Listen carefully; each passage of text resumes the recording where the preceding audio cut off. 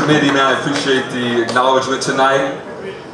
You know, for me, man, the longer I do this, the more I just love doing it. So being able to get up every day and do what I love for a living is really enough of a reward in and of itself, you know.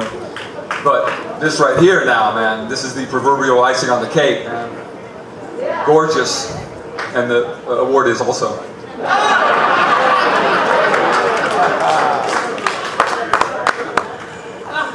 Just a couple quick acknowledgements here, man.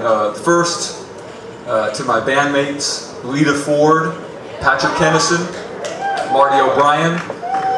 These are my fellow road warriors, and I have a privilege of getting out with these guys almost every week, destroying villages around the globe. That's an inside joke.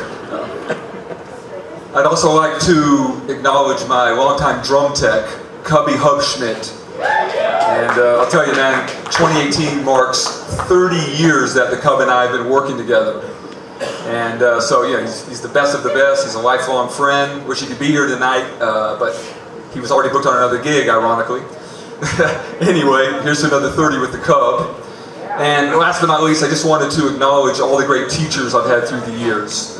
Randy May, Ed Caspick, Lenny Nelson, Craig LeMay, and a special shout out to my very first band director, Miss Mary Thompson from Houston, Texas. I had her from probably 6th grade on through most of my high school years.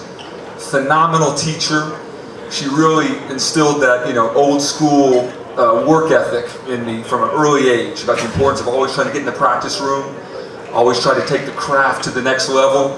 And it's something that's really stayed with me through the years, you know. And she also reminded me or told me back then that, you know, it doesn't matter how many changes go on in the industry, how many different styles of music come and go.